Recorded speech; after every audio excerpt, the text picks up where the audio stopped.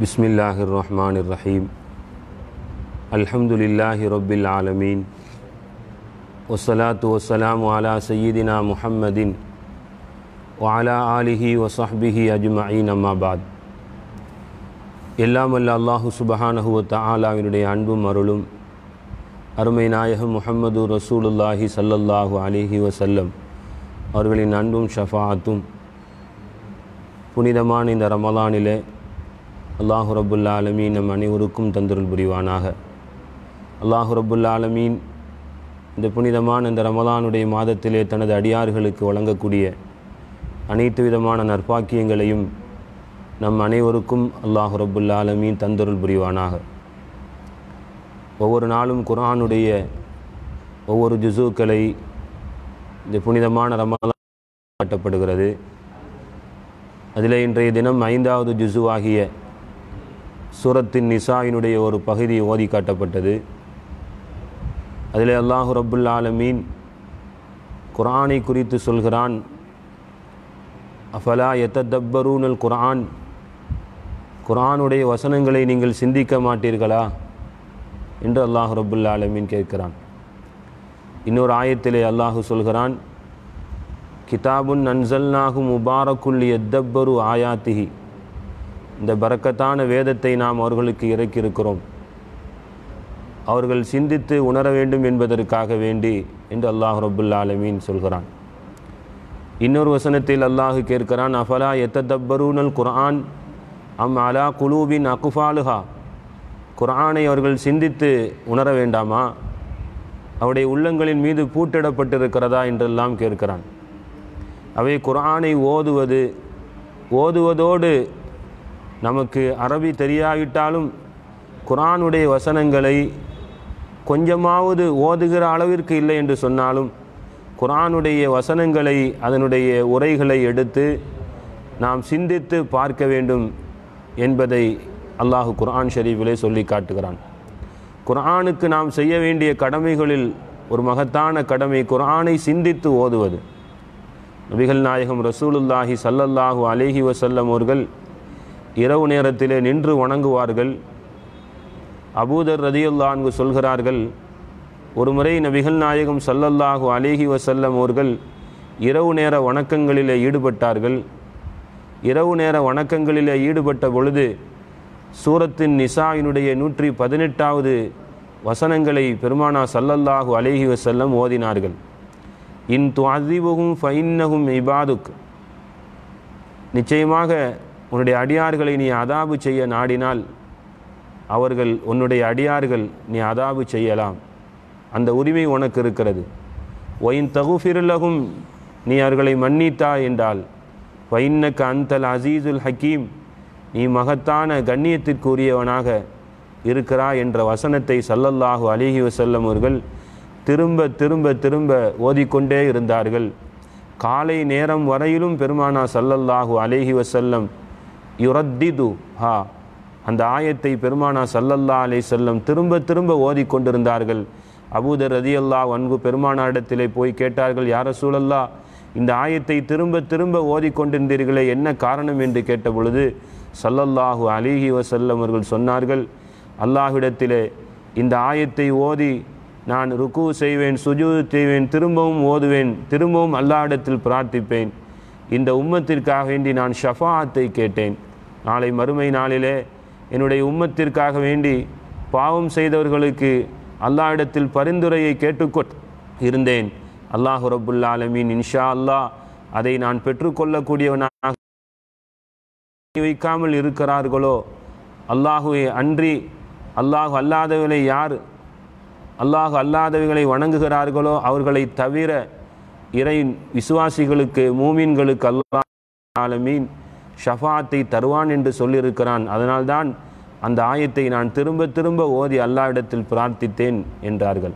பெருமானா ஸல்லல்லாஹு அலைஹி வஸல்லம் அவர்களுக்குத்தான் 6666 வசனங்களும் இறக்கப்பட்ட பெருமானா ஸல்லல்லாஹு அலைஹி வஸல்லம் ஒரு வசனங்களை திரும்ப திரும்ப அதை சிந்தித்து ஓதியிருக்கிறார்கள் என்பதை நாம் பார்க்க முடிகிறது.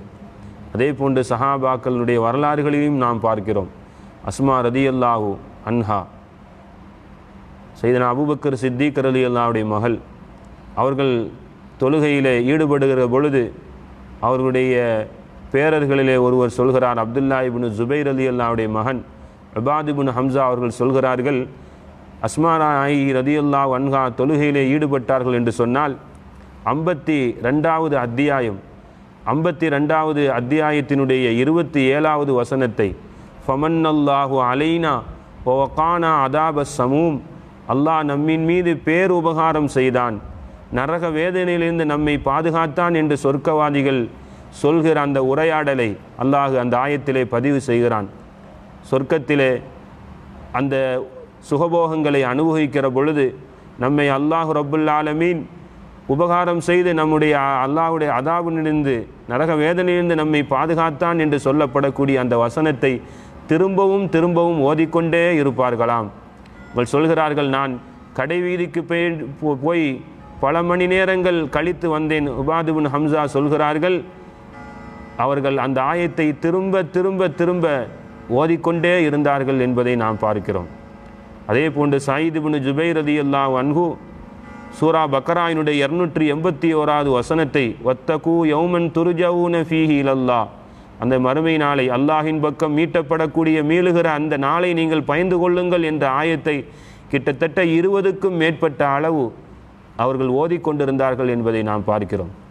ஆகவே குர்ஆனினுடைய ஒவ்வொரு வசனங்களையும் சிந்தித்து நாம் உணர்ந்து ஓதுவது நாம் குர்ஆனுக்கு செய்ய வேண்டிய கடமையாக இருக்கிறது. அதன் பொருள் தெரியவில்லை என்று சொன்னாலும் நமக்கு தெரிகிற அந்த ஆயத்துக்களுடைய தமிழ் உரைகளை, நமக்கு தெரிந்த மொழிகளை வைத்து அதை கொஞ்சமாவது நாம் சிந்திக்க முயற்சிக்க வேண்டும்.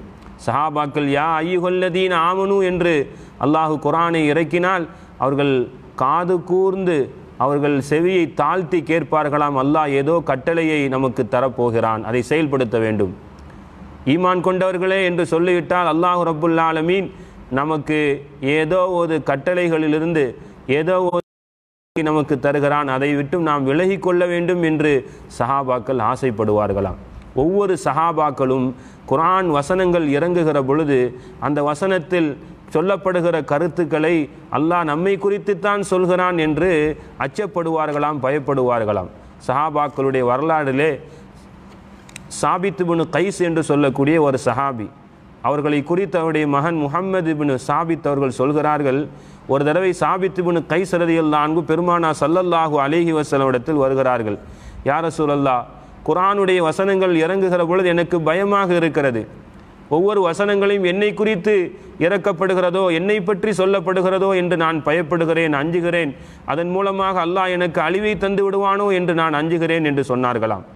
உடனே பெருமானா ஸல்லல்லாஹு அலைஹி வஸல்லம், என்ன சொல்கிறீர்கள், விவரமாக சொல்லுங்கள் என்று சொன்ன பொழுது சாபித் இப்னு கைஸ் ரலியல்லாஹு அன்ஹு சொன்னார்களாம், நஹல்லாஹுல் மர்அ ஐயுஹிப்ப ஐயுஹ்மத பிமாலம் யஃபால். அல்லாஹ் குர்ஆன் ஷரீஃபிலே சொல்கிறான், லா தஹ்ஸபன்னல்லதீன யஃப்ரஹூன பிமா அத்தவ் வயுஹிப்பூன ஐயுஹ்மது பிமாலம் யஃபாலு. செய்யாத ஒன்றுக்கு புகழப்படுவதை பிரியப்படுகிறவர்களை நீங்கள் நரகத்தை விட்டும் தப்பித்து கொண்டவர்கள் என்று நீங்கள் எண்ண வேண்டாம் என்று ஒரு ஆயத்தில் அல்லாஹ் சொல்கிறான். எத்தனையோ செய்யாத விஷயங்களுக்கு நாம் புகழப்பட வேண்டும் என்று நாம் பிரியப்படுகிறோம், அது என் உள்ளத்தில் வருகிறது. ஆகவே அல்லாஹ் என்னை தண்டித்து விடுவானோ என்று பயப்படுகிறேன். இன்னொரு வசனம் இன்னொரு விஷயத்தை சொன்னார்கள்.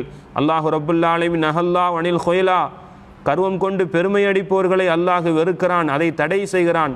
நானுமோ ஆடம்பரத்தை பிரியப்படுகிறேன், அந்த கர்வம் என்னிடத்தில் வந்துவிட்டதோ என்று நான் பயப்படுகிறேன் யா ரசூலல்லாஹ். அதே போன்று வனஹல்லாஹ் வன் நர்ஃபா அஸ்வாத்தனா ஃபௌக சௌதிக், உங்களுடைய சப்தத்தை விட எங்களுடைய சப்தங்களை உயர்த்துவதை அல்லாஹ் ரப்புல் ஆலமீன் தடுத்திருக்கிறான். நபியுடைய சப்தத்தை விட யாருடைய சப்தத்தை உயர்த்தக்கூடாது, அப்படி உயர்த்தினால் உங்களுடைய அமல்களெல்லாம் அழிந்து போகும் என்று அல்லாஹ் சொல்கிறான். ஆகவே இந்த ஆயத்து இறங்கிய பொழுது நானுமோ கடினமான சப்தம், தடித்த சப்தம் உடையவன், நான் உங்கள் சபையில் ஏதாவது சொல்லி என் சப்தம் உங்களுடைய சப்தத்தை விட அதிகமாகி என்னுடைய அமல்களெல்லாம் அழிந்து போகுமோ என்று நான் பயப்படுகிறேன் என்று இதுவெல்லாம் என்னை குறித்து அச்சுறுத்துகிறது. இந்த வசனங்கள் இறங்குகிற பொழுது என்னை குறித்து தான் இறங்குகிறது என்று நான் சிந்திக்கிறேன், நான் பயப்படுகிறேன் என்று சொன்ன பொழுது ஸல்லல்லாஹு அலைஹி வஸல்லம் சொன்னார்கள், அலா தர்லா அன் தஈஷ ஹமீதா வ தகுத்துலு ஷஹீதா வ ததுகுலுல் ஜன்னா.